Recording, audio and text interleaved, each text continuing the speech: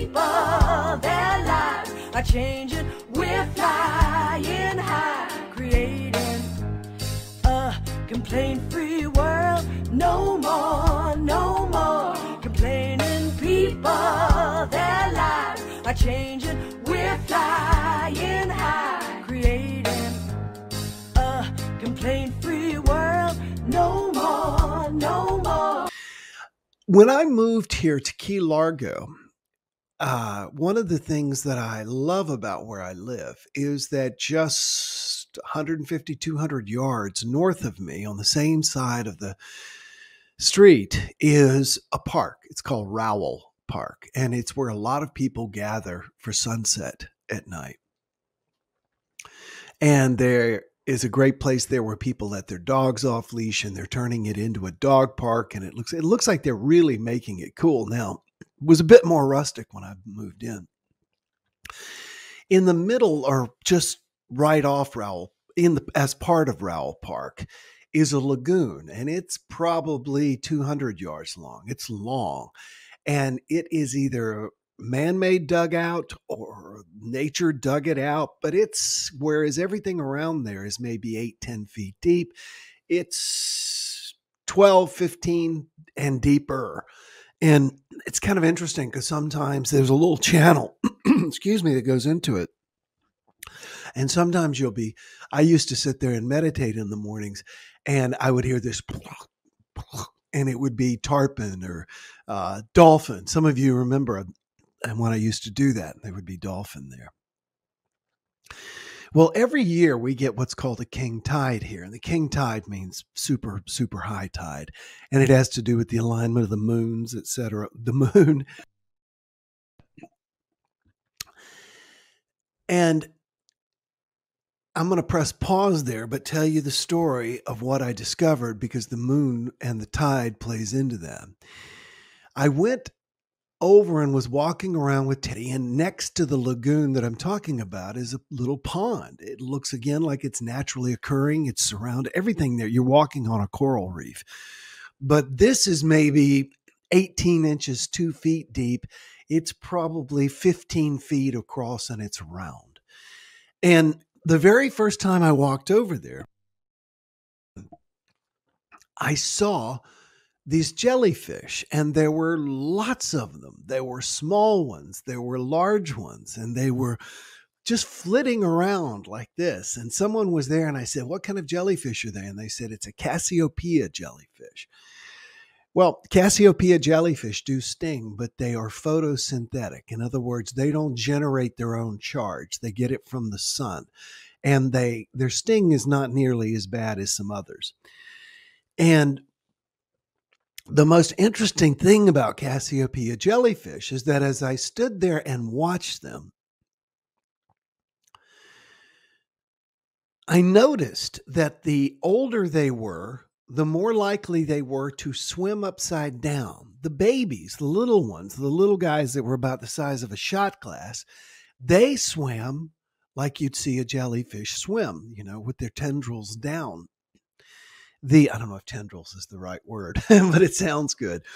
The older ones would swim like this. And if you can see in the picture, I've had my producer, Dragan, show you what I'm talking about. The older ones swim, and ultimately, and this is what's interesting, because I kept wondering, I went there one day and the jellyfish were all gone. I hadn't been there in months.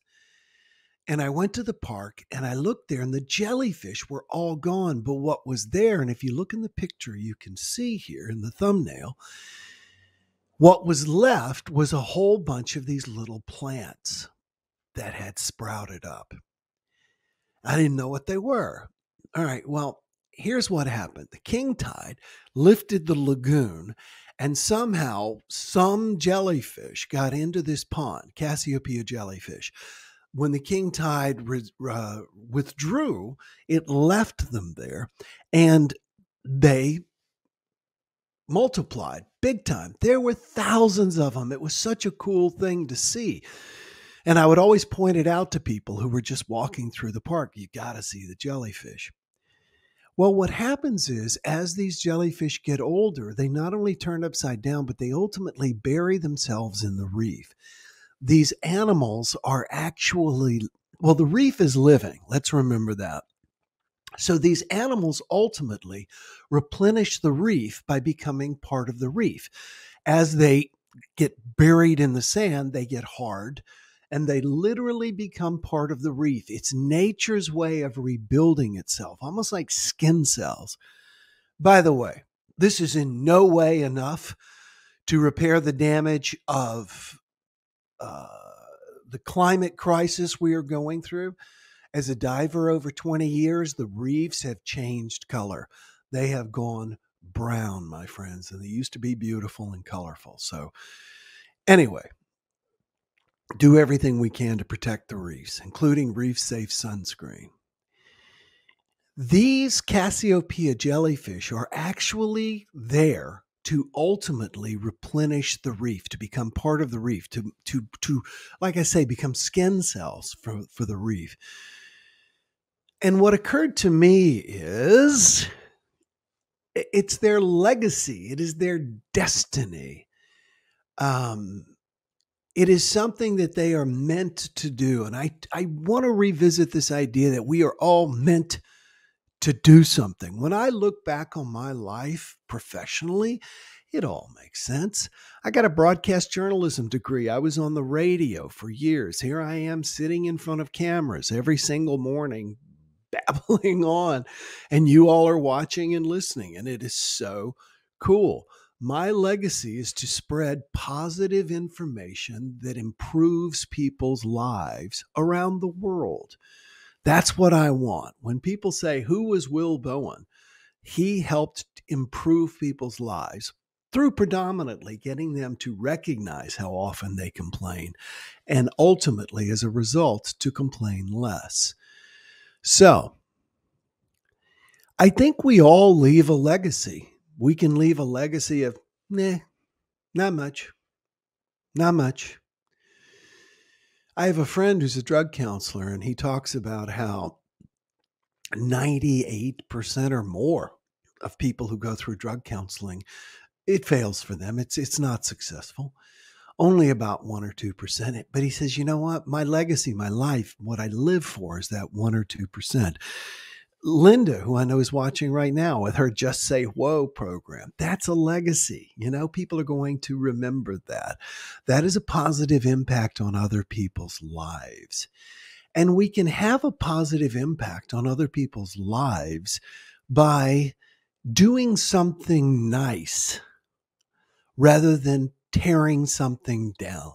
Simply by building something that other people will benefit from. The landscaping here is good. I wouldn't say it's great. I would give it a B. And so there's this big pot here, flower pot, big flower pot. It's like an oversized Disney-esque kind of thing. And I don't know what they intended to put in it, but nothing was put in it. And so about 1.5 years, 2 years ago, I kept thinking, when is somebody going to plant something? And finally I planted something, and then I began to maintain it. And it's still growing. It's still there. It's not the most beautiful thing in the world, but there's a plant there instead of a big empty pot, and it continues to grow. Now, someone else who lives here noticed that some of the landscaping was dying. I wouldn't call it dead. There was still some greenery in there.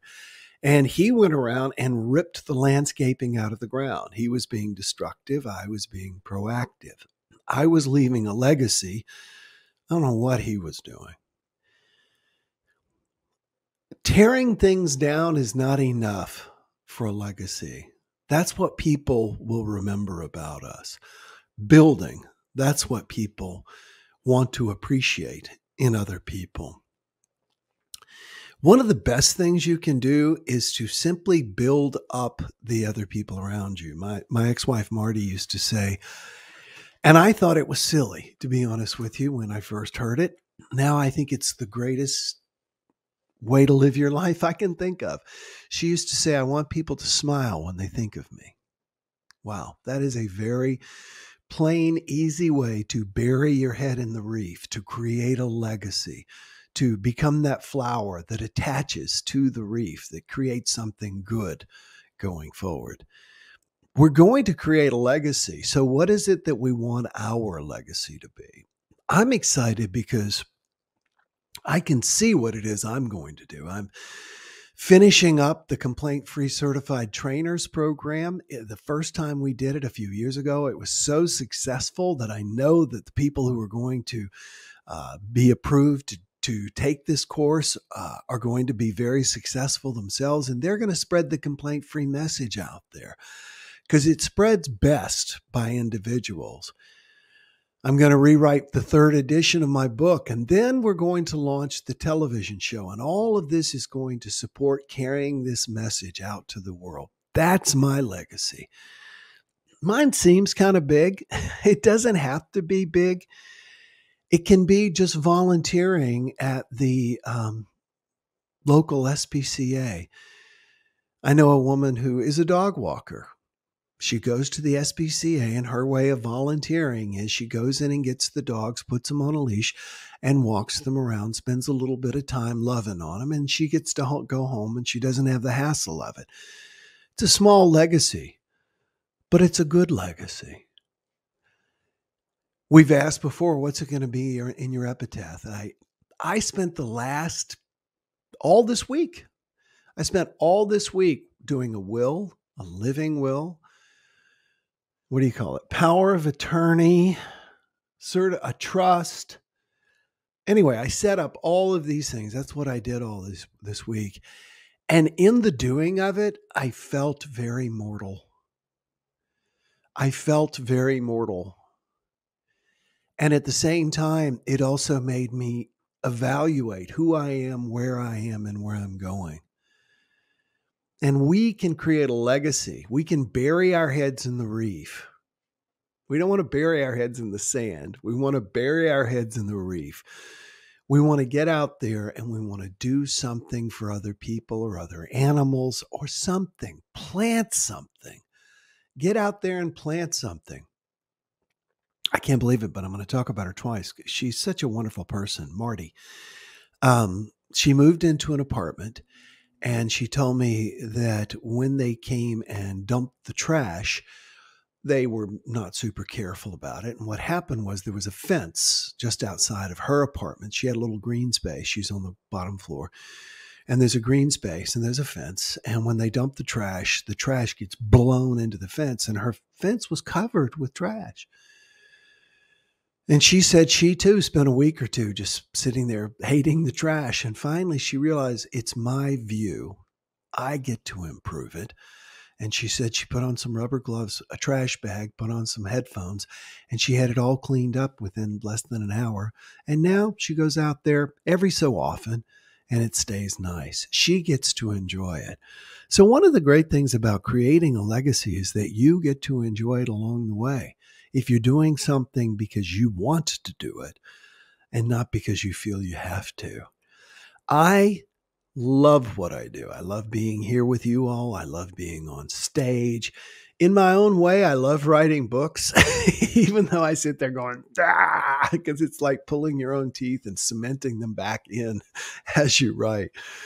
But it's great, and you get to create a legacy. So if you haven't yet, identify your legacy. You probably already have one. It doesn't have to be grand. It doesn't have to be world-changing.